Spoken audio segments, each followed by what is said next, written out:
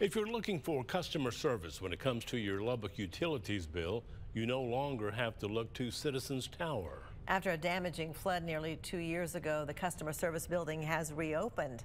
KCBD News Channel 11's Case Wilbanks has been following all this and brings us up to date. Water pours off the City of Lubbock Utilities Customer Service Center, this time from a winter snow. Nothing like the spring storm that flooded the building in March of 2021. City of Lubbock Utilities has been temporarily housed in the lobby of Citizens Tower.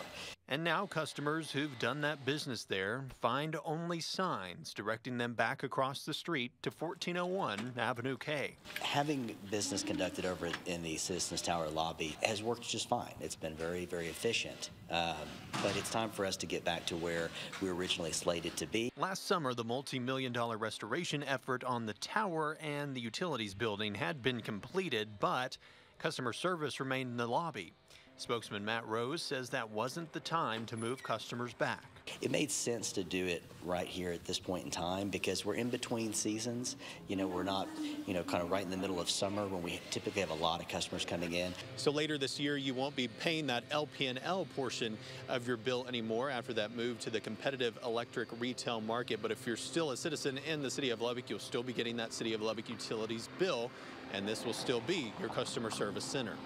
The goal here is that by the end of 2023, all 110,000 electric meters from LP&L will now have been transferred to ERCOT, that the customers will have picked their new providers, and that City of Lubbock Utilities will now be providing customer service for those other 4 city services, not including LP&L. And that'll be provided here, whether you need to talk to someone in person or just need to stop by a kiosk to pay your bill. Customers are still going to need to pay their city water, wastewater, solid waste, stormwater bills. And City of Lubbock Utilities is going to continue being the customer service and billing agent for those 4 city services.